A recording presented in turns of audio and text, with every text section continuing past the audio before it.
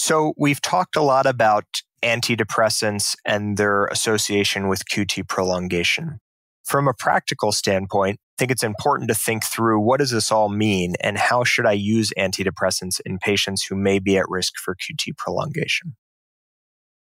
Again, I want to emphasize that the overall magnitude of QT increase with SSRIs is quite small. Citalopram does appear to be the worst offender among that group, and escitalopram has also been associated with QT prolongation to a lesser extent, but the actual QT prolongation with either of those agents remains minimal. One way that we might incorporate this into clinical practice is to think that citalopram may not be an ideal first choice for patients with pre-existing cardiac disease. So if I were seeing somebody who had a history of an MI and I had to think about starting them on a new antidepressant, I might not choose citalopram first.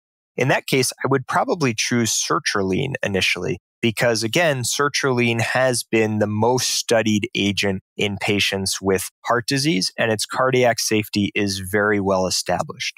On the other hand, I would significantly recommend against reflexively reducing the dose of citalopram in patients who may be on higher doses without a careful risk-benefit evaluation. So we know that reflexively reducing citalopram leads to increased psychiatric morbidity, and I would be hesitant to do so without really thinking through what that might mean for an individual patient. I also think that a compelling case can be made for using higher doses of citalopram in specific patients, but that needs to be done judiciously, and we need to be thoughtful about using EKG monitoring in that situation. But for example, if I had somebody with bad obsessive compulsive disorder who had only responded to 60 milligrams of citalopram in the past, and they had a recurrence of OCD, and maybe in the interval they had had an MI 5 years ago, I might still consider increasing the dose of citalopram to 60 milligrams in that patient, but I'd want to be careful about monitoring them through that process. The evidence at this point does not suggest an indication for a baseline EKG with all antidepressant initiation. So if you're starting an otherwise healthy individual on sertraline or fluoxetine, there's not sufficient evidence that you need to get a baseline EKG or a follow-up EKG on that patient.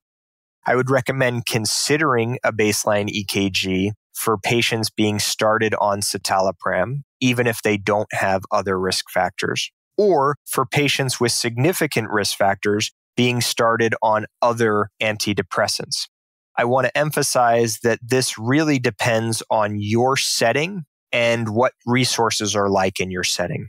So if you're in a setting where there's an EKG machine in the office or down the hall, and it's relatively easy to get an EKG on patients, then it might be wise to check a baseline before starting somebody on citalopram.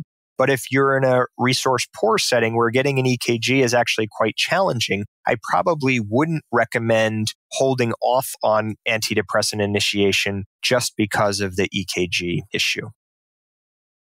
For patients who you're thinking about starting citalopram and they have a significant cardiac history, or for somebody who's on citalopram and you're thinking about increasing the dose above 40 milligrams and they have a significant cardiac history, that might be a time to think about consulting cardiology or getting cardiology involved in a curbside fashion.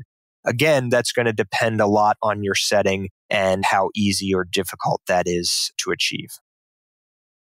So to summarize, the overall magnitude of QT prolongation with SSRIs is quite small. Sertraline might be a good choice first-line antidepressant for patients who are at risk for QT prolongation, and higher doses of citalopram are appropriate in some patients with careful selection and judicious monitoring.